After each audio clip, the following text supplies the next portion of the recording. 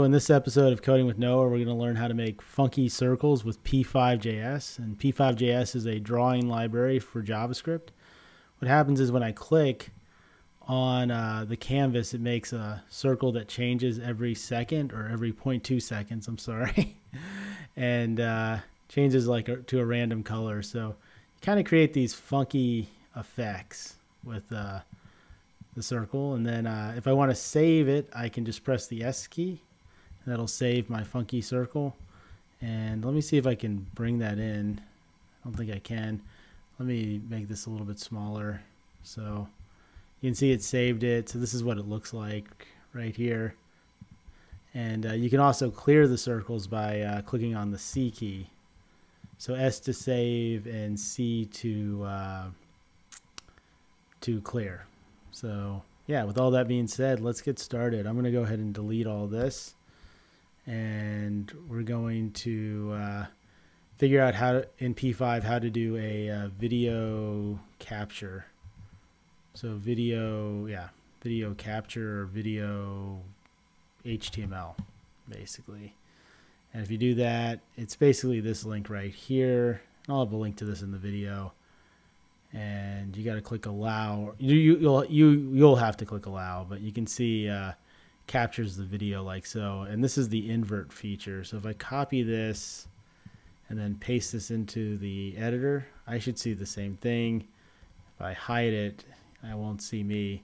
So that's invert, and you can explore the filters. So the filter is what's causing this. So if I Google P5 filter, and I think it's the first one, you can see all the filters. The one that I found that was pretty cool was this posterize. So I'll show you that one. And let's see, yeah, there you go. So you can like change it to 4 and you can see the effects, and I thought that was pretty cool. But there's all sorts of filters that you can do. Let's see, erode. Maybe erode will be cool. Oops. Erode, let's try that. And yeah, so a little bit of erosion. I can see. I wonder if I can pass in a number here. Yeah, so maybe if I pass in 10, like it'll really erode. Yeah, that's a little goofy, but that's pretty cool. So I'm not going to do any filters for this project. I am going to change the size. So I want this to be 480 by... No, I want this to be, yeah, I think it's 640 by 480. So I'm going to do that for all these sizes. So it's going to capture that size, and it's also going to display that. So now I've got this image right here. So I've got the selfie part of the app done, which is pretty cool. We don't need this background, I don't think, do we? Let's see. Yeah, we don't need the background because we're not. That sets the background color. We're using the camera for that. So that's pretty cool. We've got that going. The next thing we need to do is we need a mouse press. So whenever we click the mouse button, we want to respond with a circle. And we also want to draw a kind of like a circle when we move the mouse. So let's actually start with that. So the way you do that is you just use the circle function, and all these are documented right here. So if you're ever confused, you can just type in circle into P5 and it'll take you right here. So and you can see they've got this really clear documentation. So X, Y, and the diameter. So we'll just say circle is going to be mouse X. So mouse X is the mouse X position, and this is the mouse Y position, and then we'll say 10 for the diameter. And that should give me like a white circle. Ooh, that's kind of cool. Well, it was, yeah, I think now it's working. So 10's a little small, so I'm going to say 20. Let's see. There we go. And mouse X and mouse Y is the mouse position. Now, one thing I should have said is that the setup function only runs once, and the draw function runs over and over again. So if you're new to P5, that's what's happening. So if I do a console.log and I say once, you can see that runs once. So I'll move that up a little bit, and then you can see this console.log, and we'll just say draw, and you can see draw is going to run a whole bunch of times. So it's like 25 times, 30 times, but I think it's running like 30 frames per second or 60 frames per second, something like that. So 60 or 30 times a second. So that's pretty cool. So now that we have that going, we want to respond to mouse click. So when we do a mouse click, we want to draw a circle. So you can look for click, and there is this mouse clicked function. Let's see what that does.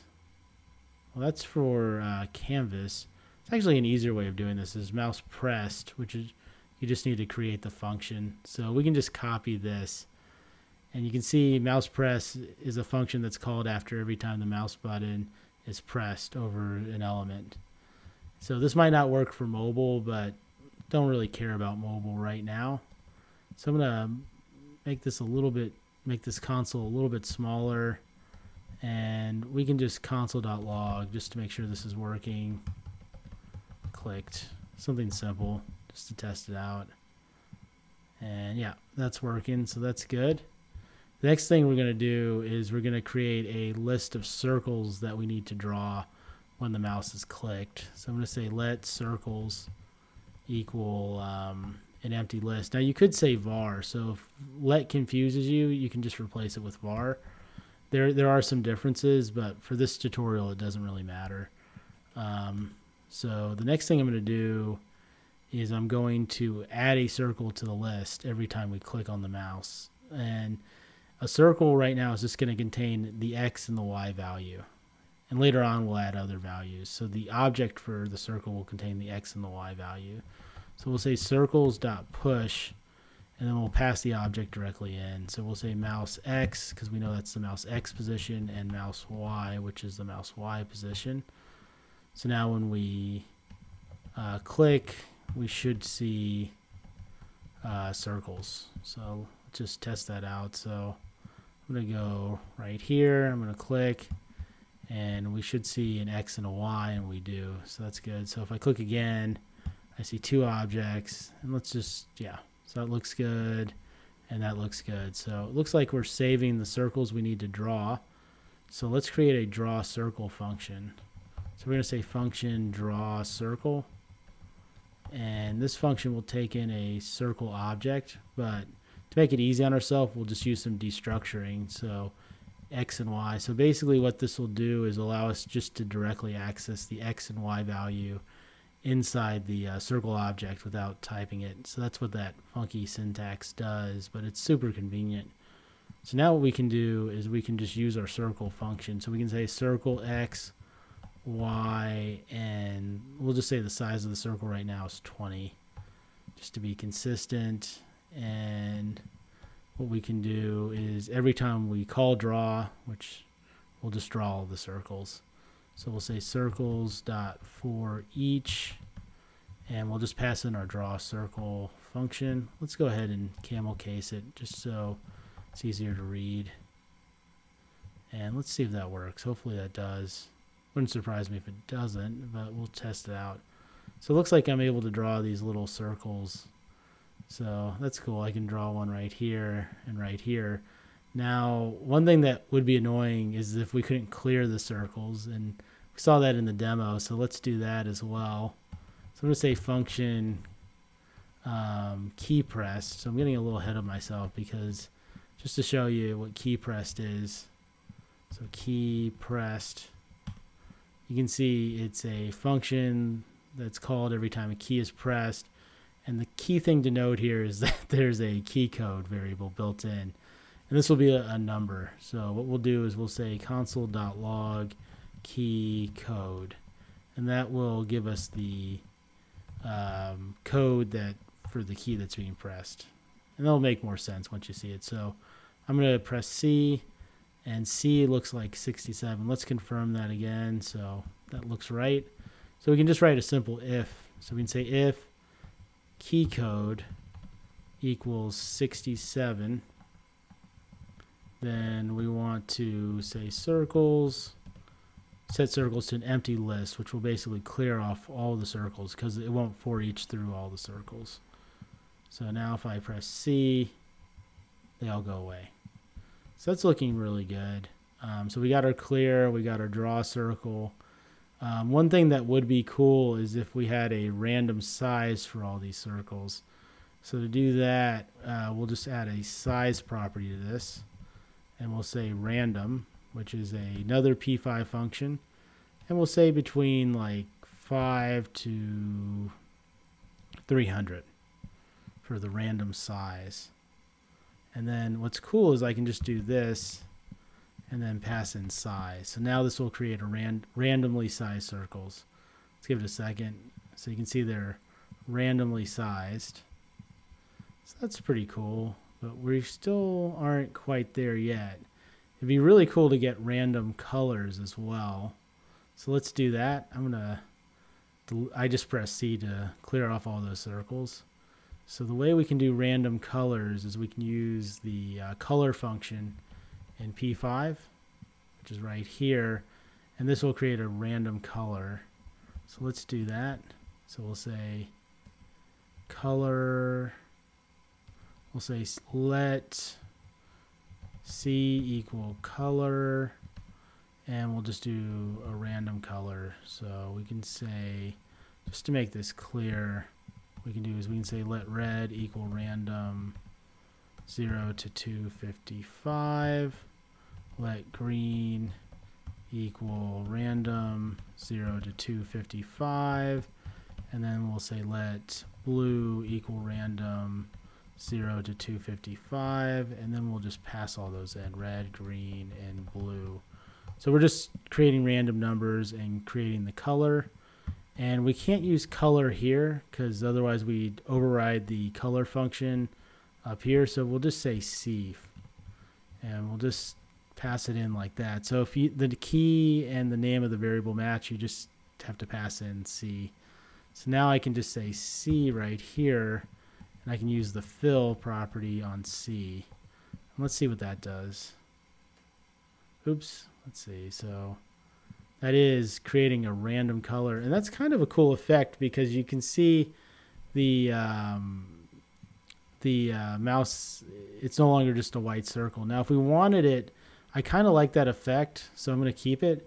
But if you wanted it to be a white circle no matter what, you could just use the fill up here. So you could say fill before circle, and you could just pass in white, and that would, oops, not while, but white, and that would do it. So let me see. So you can see it's white. I kind of like that, like the last color is being displayed, so I'm going to keep that. It's kind of a happy accident, so that's pretty cool. The other thing cool that you can do with colors is you can set alpha. So if I Google, or if I P5 set alpha, you can see right here, yeah, so this is just a random number, or a number between 0 to 255, and the higher the number, the less transparent it is. So we can add some transparency to this too. So if we go here, we can say c.set alpha, and we can say random between, I'm going to say between 100 to 200. We'll see what that looks like. So it should be a little bit more see-through. So that's pretty cool. So you can see through me now. So I'm liking this. So you can kind of still see me, but not really. So that's fun. So that's cool. So we got our color stuff working, and we're drawing our circle to a random size. But one thing that would be really cool, and we did this in the demo, is if the circles were changing colors. So the easy way to do that is just to set it to a random color every time we draw the circle. So we could just move this code as an example up to here. So take out the C and then do this. Let's see if that compiles. So now, oops. Oh yeah, so we'd also have to copy our red, green, and blue as well. So that's a little error because we don't have red, green, and blue. So now that should work. But you can see it just flashes like way too much. So I don't really like that. I don't think it's kind to the eye. So we're not going to do that. What we will do is is every second or every fifth of a second will change the color. So let's do that, and let's also yeah, so let's do that. So I'm going to create a variable up here called let time to change ms for milliseconds, or time to change seconds, and let's just set that to 0.2. I'm going to create another variable called let next called change color time, and what we're going to do is we're going to use date. I think it's new date dot now plus 1000 times 0.2,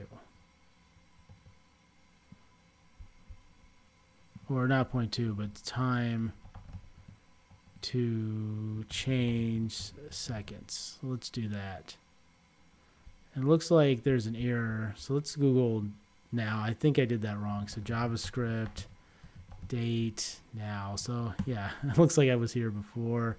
Yeah, so you just have to do that. You don't have to do new. So that's my fault, which means I don't need this parenthesis or that parenthesis. And let's see what else I did that was wrong. Oh, no big deal. So mistakes will happen. I think it's important to show the mistakes. Let's see. Oh, okay. So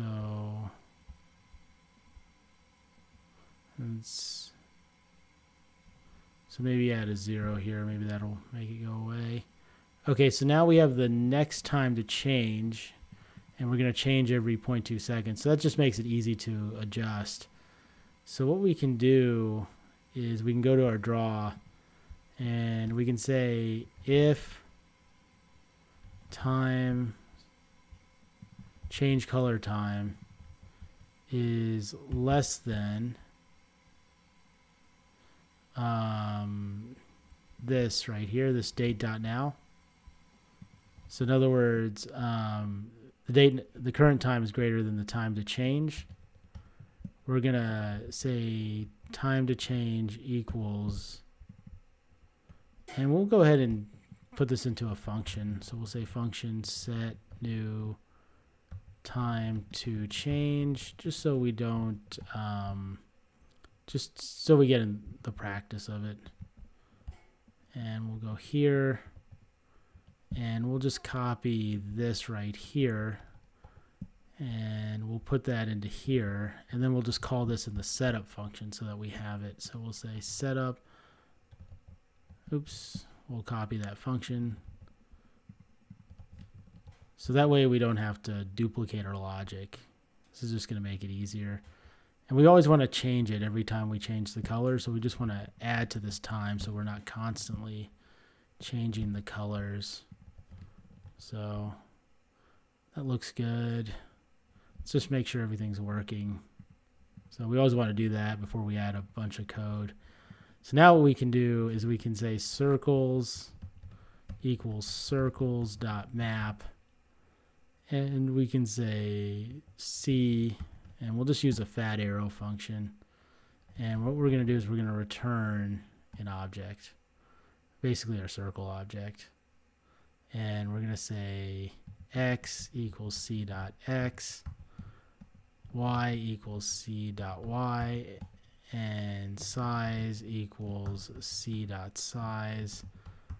And I would do the deconstructor, but I don't have the whatchamacallit, the compiler, or like a build process for this, so that's why I'm not. So move this down a little bit, and what we want to do is we want to create the random color. So I'm trying to find out where we're doing that right here. So this isn't going to be too bad because we can just isolate this into its own function as well. So anytime there's duplication, I just create a function. So I'm going to say create color, and then I can just say return C, and that will create the color. And then we can say C equals create color, and that'll create a random color. And then what we can do is we can say C equals create color. And hopefully that works. So we'll semicolon that. And in theory, every 0.2 seconds, it should change a color. So it doesn't look like it's doing that. So that's not good. So let's see. So we know that's working. My guess is that we're probably not hitting this for some reason. So let's console.log right here. And we'll say hit. And this is okay. Let me move this up a little bit. So it is hitting it. Hits it once. But does it hit it again? So let's see. Let's console.log just to make sure change color time.